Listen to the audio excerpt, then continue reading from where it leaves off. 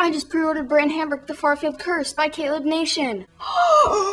Yes, that's right. I just pre-ordered Bran Hambrick The Farfield Curse. I haven't read the preview chapters yet because my computer's really stupid, and every time I put it on my iPod to read it, I end up deleting it.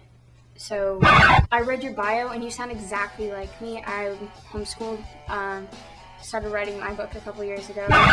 Really in 3rd grade, but this video is totally devoted to Kaleb Nation because he is just awesome and he deserves our credit. The one thing is I am not wearing plaid because I found out I don't have any plaid. That's right, no plaid. But I do have a gnome. So enjoy the gnome, Kaleb. Enjoy the gnome.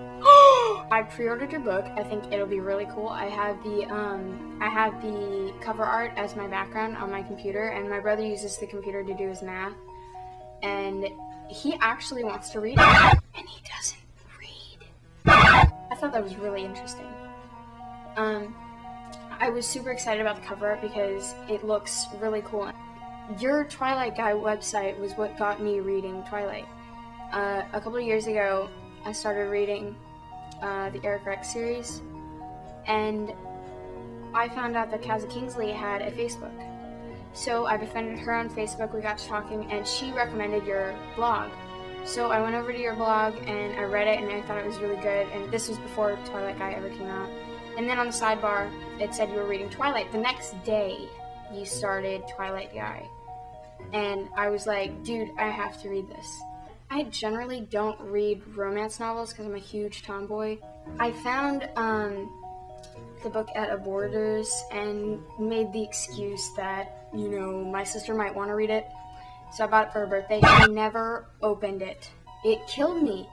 And so one night I was just like walking around. I went, checked your blog again, read your next post on it. It was really good. And then I found out that Robert Pattinson was going to be in the movie, and I had seen him in Harry Potter, and after I saw the Harry Potter movie, I went up and searched his name and found out like everything about him, and I was like, this has to be good. And then I also found out that Kristen Stewart was in it, and I was already a pretty big Kristen Stewart fan. I'd seen her in Zathura and a couple other movies anyway, and I thought she was really good. So I found out that, and then like in 10 minutes I found the teaser trailer, and I saw the van crash.